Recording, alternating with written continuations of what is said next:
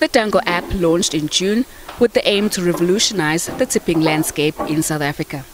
Danko app developer Michael Spinks says a lot of people encountered severe financial strain, which forced them to tighten their belts and cut down on dining out, which then resulted in a drop in the tipping culture and a significant income reduction for service workers.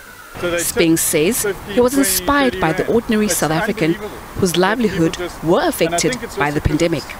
He says the COVID-19 pandemic introduced South Africans to the digital economy.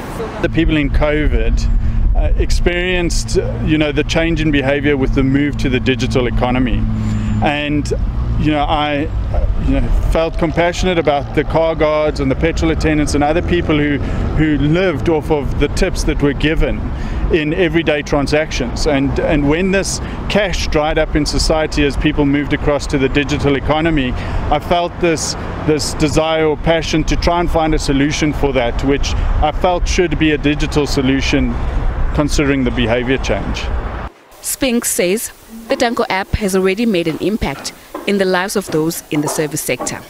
He says the app goes beyond tipping, as 50% of its profits uplifts underprivileged communities through bursaries. I think people are innately generous. They do want to make a difference in society. I think South Africans are all about that. And this is just a tool to make that happen. The great part about Danko is that 50% of the net profits from transactions get donated to the Inala Hope Foundation, which then invests in these communities, the tip givers or tip receivers communities, in the way of scholarships and bursaries and the like to uplift those communities. Johannes Rangata, who recently started using the app, says some people have been a bit reluctant to this new way of tipping. He says some people are afraid to use the app because they are not used to it. But when they ask, I do explain to them and show them how it's used. It becomes better when I use it.